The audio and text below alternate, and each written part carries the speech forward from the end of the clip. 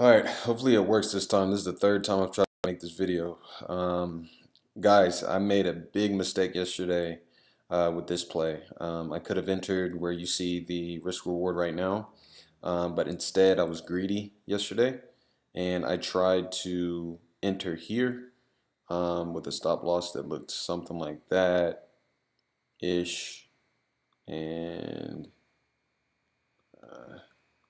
see if I can manipulate this here. Oh my gosh. Man, I'm having one of those days.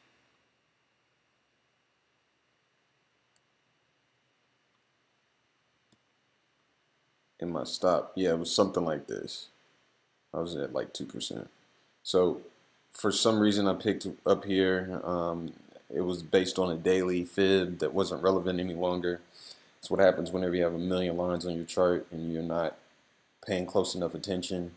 Anyways, I had it set up something like that. So circle here is a beautiful pullback to pivot, bread and butter for me, but I didn't take it because my actual entry was way the hell up here. So the lesson for today is do not manipulate your entry nor your profit target in order to get a better risk reward. Instead, the alternative is to manipulate your stop loss. So let me move this back to where it should have been, something like this. This is my a more aggressive stop loss than usual, which I can live with because that's usually what I would do.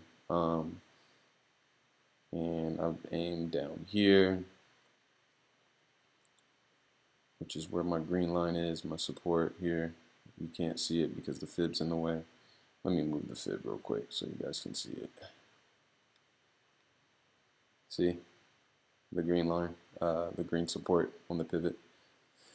So it lines up with the 414 exactly. That's where my new profit target is. That's where my new entry is on pivot. I've got a 50 coming down to kind of stuff that, and then I've got my stop loss just above the 200 on the new trade. So this is a 1.58.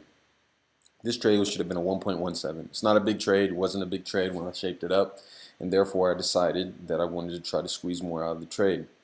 Instead of manipulating the stop loss like I could have, come down to something like this, which is super aggressive, it still would have worked out.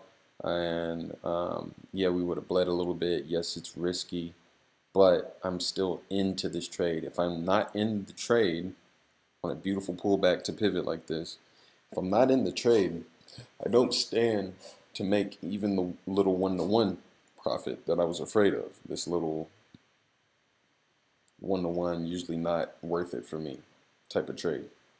This is what I first saw whenever I shaped this trade up. The honest truth is my profit target and my entry should not be manipulated. Those two stay the same most of the time, and you want to just have the only variable being your stop loss. This is how I make more money, as I take on more risk. So that's how it looks. That's what I wanted to talk to you guys about and wanted to show you. All right, peace.